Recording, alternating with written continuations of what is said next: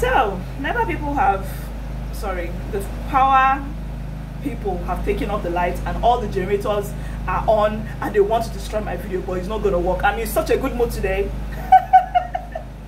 Okay, so I'm in a good mood today because today is World Sign Language Day. Yes. Okay, so today is World Sign Language Day. Sign language, this is how you sign the word sign language. And basically, and I also have a mild cold, you know, it's just one of those days. So basically, I love sign language. I just took on a basic sign language class where I just learned like very simple things like people, weather, the letters, numbers, what are those called, pronouns. Pronouns, yeah. So I learned all those type of things, and I learned how to make a lot of basic sentences. So if I do meet a deaf person today, I will know exactly what to say, and it is awesome. I am so happy. I've always been intrigued by sign language because sign language is the only language that is spoken without speaking. Does that make any sense?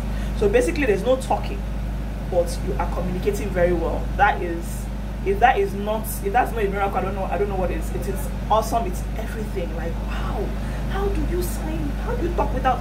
But that's it. Anyway, so I'm taking the class. It's beautiful. You should know it. So today I'm going to be sharing some very interesting facts about sign language, and I'm hoping that you guys will stay on track despite all the gen making noise on the streets today. Okay, so let's begin. Okay, so according to, yes, I have my beautiful trusty pad, by the way. According to number one, should I put them in numbers? According to Oxford's dictionary, I'm going to this definition of sign language. Sign language is a system of communication with visual gestures and signs as used by deaf people. Okay, so more often than not, at least before I started learning the language, I assumed sign language was always just about the hand, right? It's just use your hand, say what you gotta say, and move it on. But it's not just the hand. The whole body is involved. When they say 100% body language, 100% body language, the way you say something, your facial expression is more important to the person you're talking to than your hand. This thing, like, you can't be, you know, like how we try to be sarcastic sometimes. You say something like sorry, you know, it's like you say sorry and I the person. If you do that to someone that is impaired, someone that doesn't hear, someone that is deaf, I think the person you've lost the person, because the person cannot hear you. You get. Now, when you want to say sorry, let me just give you some small tips, sign tips that you can use when you see a deaf person, right? When you want to say sorry, you make a face, make sure that your thumb is in front, then you do this, right? But your face matters. You don't go sorry. Sorry. Do you understand? Sorry. Whatever works for you.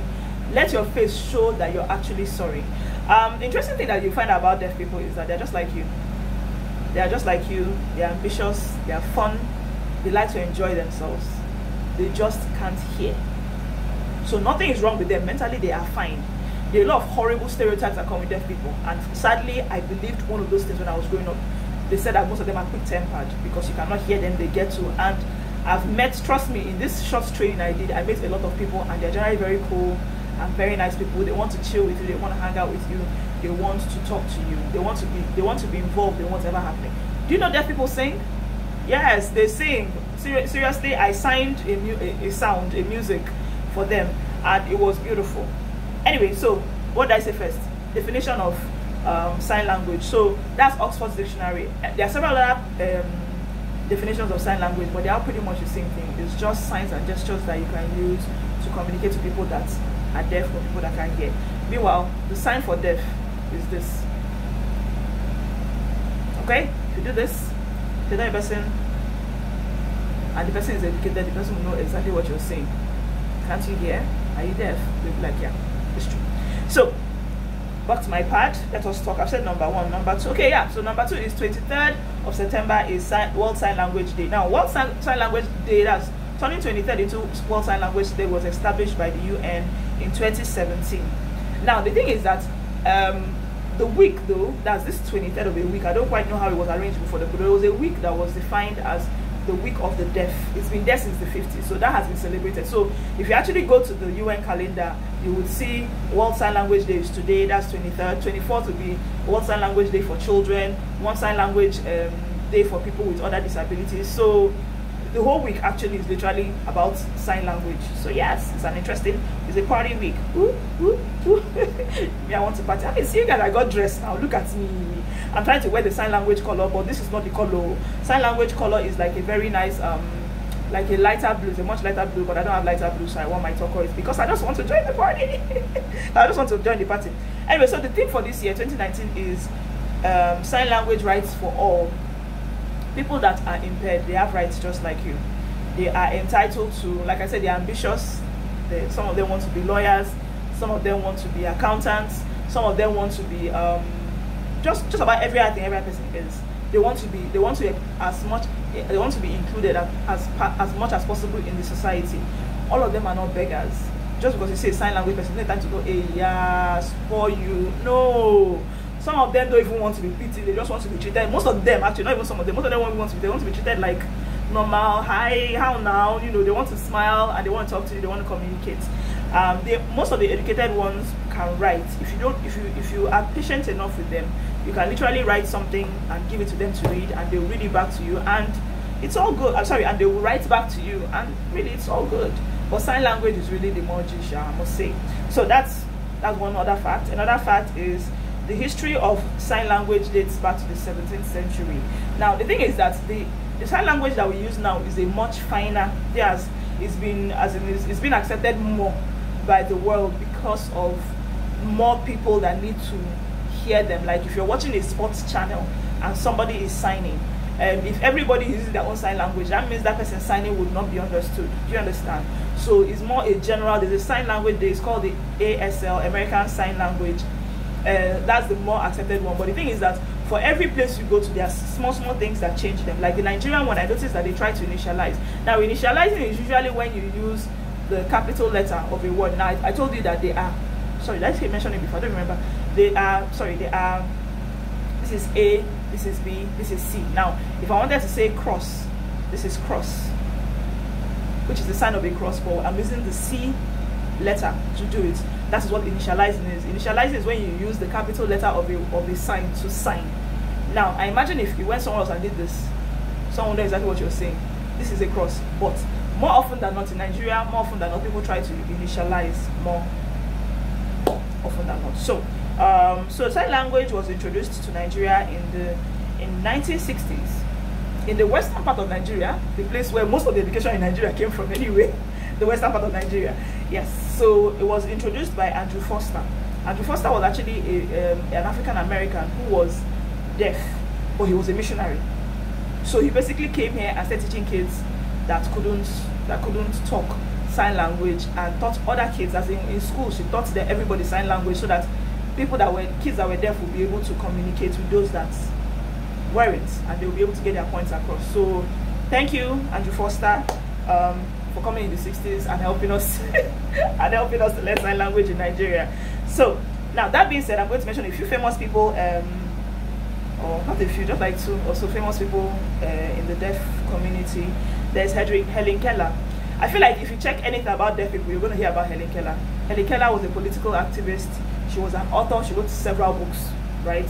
Baby girl was deaf. Do you understand? She's late now, by the way, and she was a lecturer. But get this, she was the first of her kind. That she was the first deaf person to get a bachelor's degree in arts.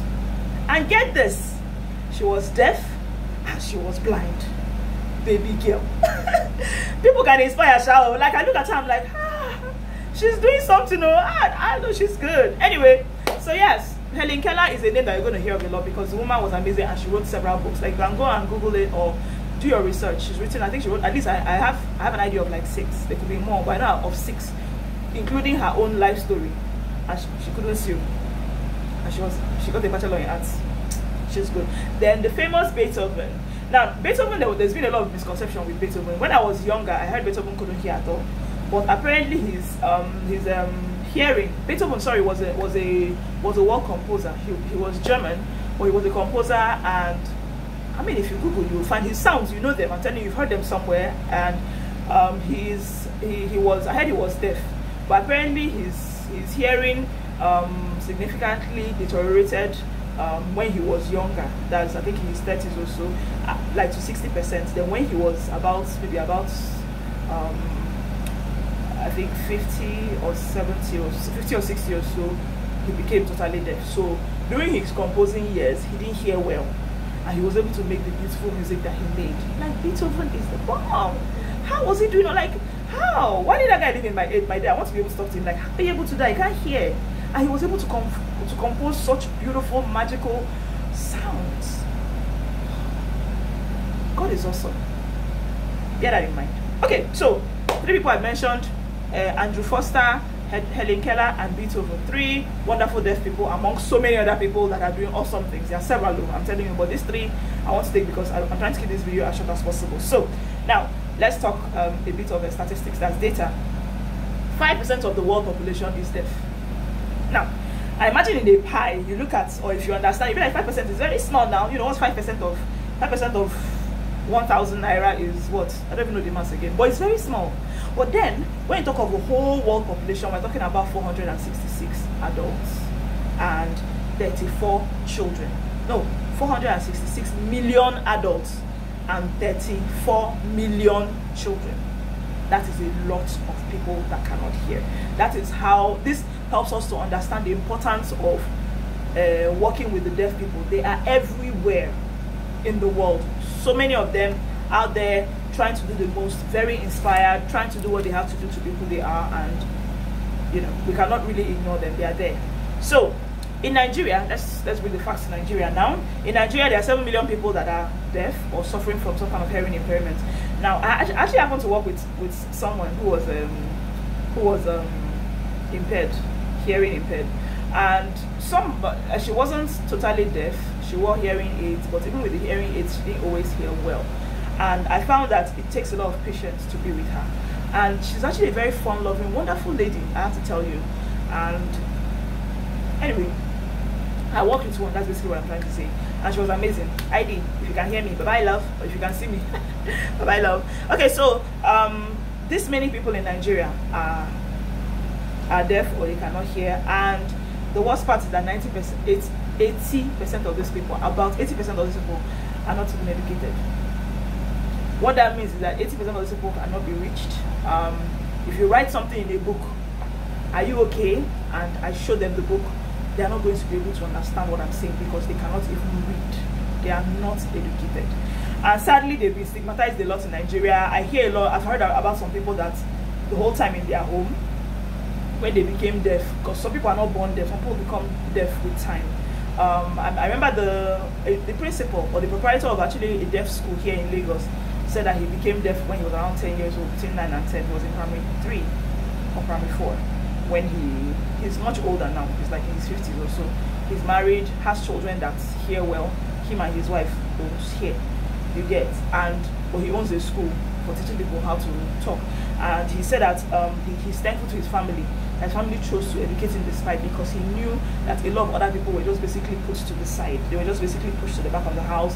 They don't really come out when visitors are around. They were the hidden people. And some people say things like, how is the sins that the parents committed? Because they say the mother did something. That's why, I mean, guys, I mean, being deaf, I mean, I feel like it's what it is. We should just take it, and we should. They are beautiful people just like you. Nothing's wrong with them. Do you understand? They are wonderful people, and we're celebrating them this week. And they are wonderful. I mean, people that are deaf, I mean, it's what it is. The least you can do is just be a little empathic towards them. Work with tact when you work with them. Okay, so there are a few bodies that actually, a few governing bodies that take care of people. There's the National Association of Deaf. National Association of the Deaf. Nigerian National Association of the Deaf. That is called NAD or something like that. NAD. So they try to do things like promote literacy for the deaf people in Nigeria. I think that's a wonderful cause. The least you can do is at least get to a point where we can actually just talk, you know, because a lot of times you see people on the streets, they have the plaque on there saying, sorry, I'm deaf, please give me something. Those people, there's a lot of potential there, and there's nothing we can do. They're just there. So anyway, those are most of the facts that you need to know about deaf people. So I'll show you a few signs too that you can use when you make money. It's actually very fun. But first of all, I'm going to talk about how you should treat them. If you meet them, it's not time to actually do like this and walk away. They are not crazy people. They are not mentally, nothing's wrong with them. I'm not even saying anything wrong with the crazy people. Sorry, people that are mentally. Wow, I can't believe I said that. I'm so sorry. with mentally challenged people. No, what I'm saying is that deaf people are actually, they're just like you. They just can't hear. That's the thing. They are deaf. They can't hear. That's it. So treat them like you treat any other person. If you happen to be in public and you're with one, say hello. Or they say hi to you, say hello back. Don't do that. Like, who are you? I'm not talking to you, you crazy person. They're not crazy, okay? They are cool. They are just like you. Wonderful people. They use tact when communicating. Tact is basically knowing how you would feel if someone did what you're about to do to someone else to you. Does that make any sense? Like, if I was about to tell you you're crazy, I think about how I would feel if someone told me I was crazy. Then that would influence how I would tell the person, whether I would tell the person they're crazy or not. Does that make any sense? So yeah, that's basically it. So just use tact when you talk to them. So I'm going to say some simple signs that you can use. So when you see a deaf person and you want to say hello, this is hello, or the good old hello. But the thing is that this is also bad, is goodbye in that. So if you do this, they probably look at you like, but a lot of times, all of them, a lot of everybody understands the situation. Everybody understands what's going on. So if you do this, they know you're not saying bye bye because people just met. But this is hello. Hello is like a salute. Hello. If you want to say you're welcome, you say you're welcome. That's you. Welcome. You're welcome. That's, do your hand like this. Take it all the way down. I literally just push my mic down. So you're welcome. That's how you say welcome. So what else do you want to know? If you want to say how are you, this is how. You put your two hands together. This is how. R, you cross your fingers and put it near your mouth and go R. Then you again. You. So if they are okay, they are going to do this. This is fine. So if they ask you the same thing, you say, I'm fine. But when they are excited and they are happy, they tell you they are excited. Happiness, joy, excitement. They put their hand like below the belly. You're not seeing my hand well, but that's it. They do. I'm excited. You know, they won't say it out, but this is it. When they're excited, it's this. So these are simple things you can use when you say deaf person. And I already told you what to say. This is please. This is sorry. Remember, your face is very important, okay? And wishing every deaf person out there the wonderful week. We celebrate you. Thank you for honoring us and trying to be a part of us and working extra hard to be patient with us, those that can hear, that don't understand the way this world works. And we love you guys, okay? So everyone, please stay inclusive, stay sensitive, okay? Bye, guys.